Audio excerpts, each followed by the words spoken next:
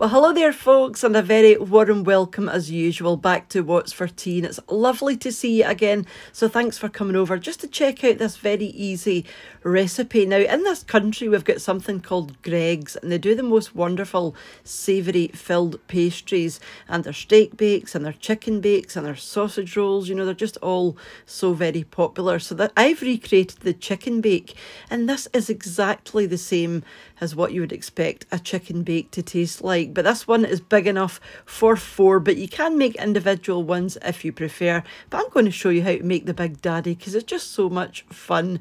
So this is everything that I'm using here. I've got some chicken fillets, I've got some double cream, just a wee pinch of celery salt. I'm also using chicken stock, salt and pepper. You might not need to add that. And then I've got some cream cheese.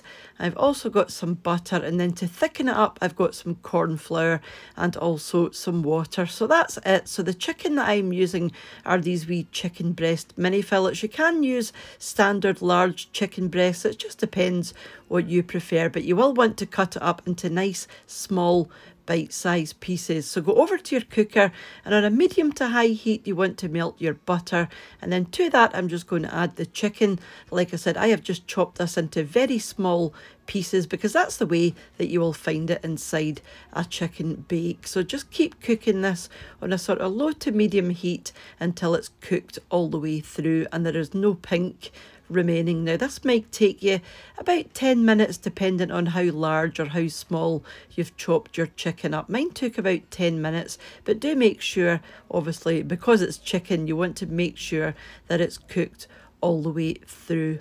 So once it's looking something like this, and mine is just starting to colour on the edge, I knew this was good to move on. So to this we're going to add the chicken stock. I am using Knorr chicken stock. Again, use whatever chicken stock you prefer.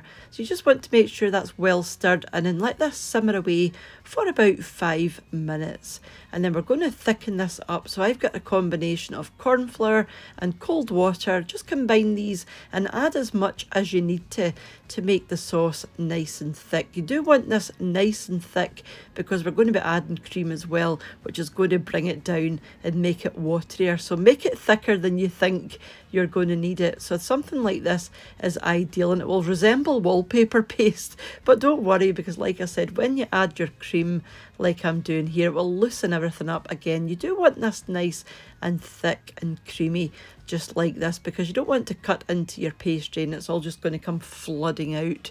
So this is ideal. So to this I'm going to add some Philadelphia or cream cheese, whatever cream cheese you prefer. Like I said, I am using Philadelphia, so a couple of tablespoons of this. And again, just go in and make sure it's nicely combined and everything is nicely stirred in.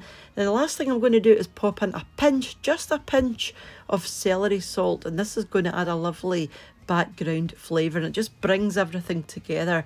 Now I didn't need to add any additional salt or pepper to this, but give it a wee taste, and if it's not salty enough for you, you can add a wee bit of salt and pepper, but I was absolutely fine with this. So that's your sauce done. So turn your heat off, cover that with cling film, and that will prevent you getting a skin later on. You want that nice and cool. So this is the pastry that I'm using here. This is just shop bought ready rolled puff pastry. This one is from Aldi, and I find this one the best, and I've tried most of them by now. So you want to grab yourself an egg, make sure it's well beaten, go round that with the edge just to make sure your pastry sticks down, and then pop your mixture into the middle about an inch back. You want to leave a border because again you don't want it all spilling out, and you won't need to do anything else to this other than flip your pastry over and make sure those edges are well stuck down, and the egg will, you know, that will create a seal so it shouldn't come bursting open.